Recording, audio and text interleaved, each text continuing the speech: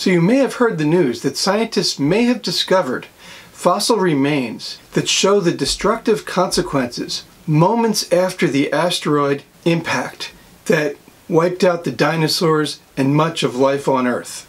If you're like me, and definitely if you are me, you had one of your most delightful experiences in this new report, that of the exquisite and exhilarating thrill of new discovery.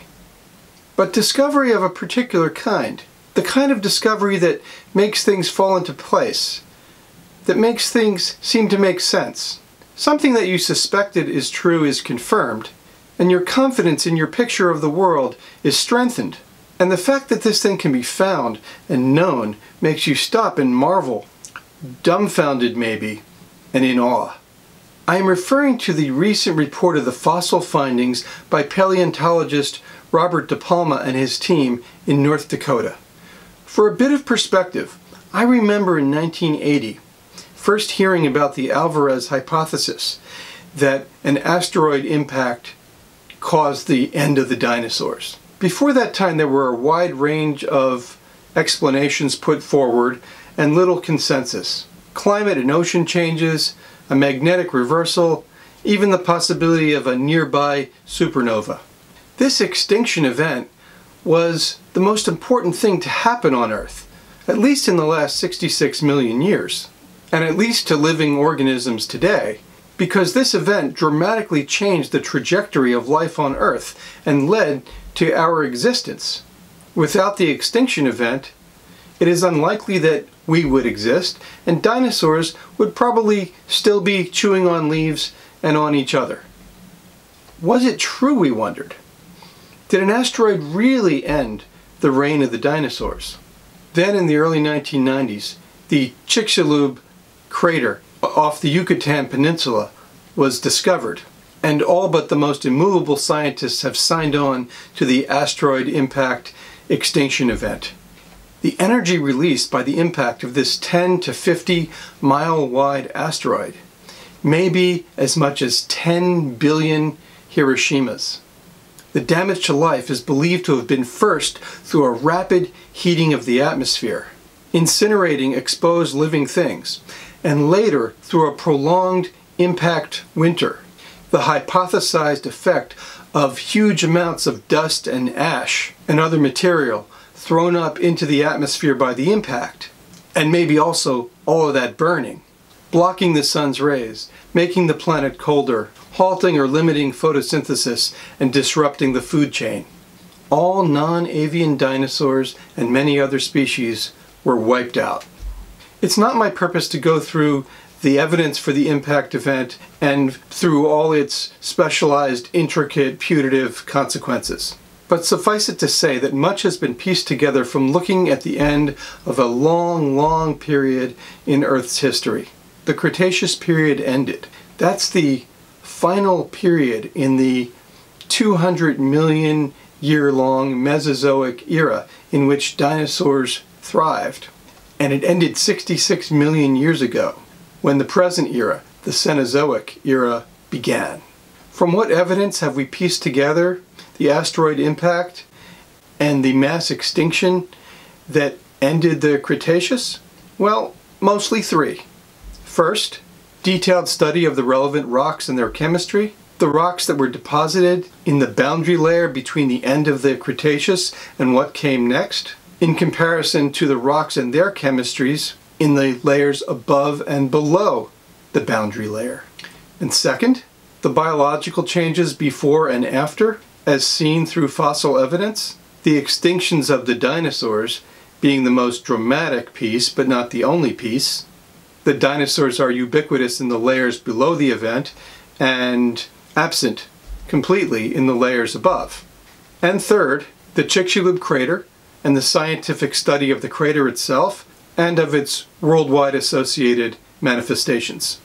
But somewhere in this vast Earth, possibly, was preserved some fossilized remnants of this event, lying undisturbed, maybe and maybe not one day, to be uncovered and seen. But who could have anticipated what we saw this past week? If true, it's like an actual snapshot from that day 66 million years ago, from that seminal moment in the history of the line that led to us, when almost 200 million years of dinosaur history ended, along with 75% of all species living on Earth at the time. DePalma was looking at deposits from the Hell Creek Formation in North Dakota, which is a site containing rocks of an age that straddle the period just before and after the extinction event. Hell Creek is one of the best and most accessible formations for rocks of this age in North America. The site of the findings within the Hell Formation, called Tanis, was at the time of the Chicxulub impact situated along the banks of an inland sea called the Western Interior Seaway within the still forming North American continent, and at that time the sea was an extension of the shallow Gulf of Mexico. What does DePalma report? In the narrative of these findings, the Chicxulub impact resulted in massive earthquakes, causing powerful seismic waves, called Seiche waves, in the water in the inland seaway and possibly in other bodies of water. These waves are similar to what would happen to the water in a bowl if you shook the bowl. They tossed sea and land animals and plants miles inland from the waterway. At the same time, molten microscopic glass formed from the heat and pressure of the impact, called tektites, or tiny microtektites, millimeters in diameter, were raining down on the area after having been ejected from the impact site.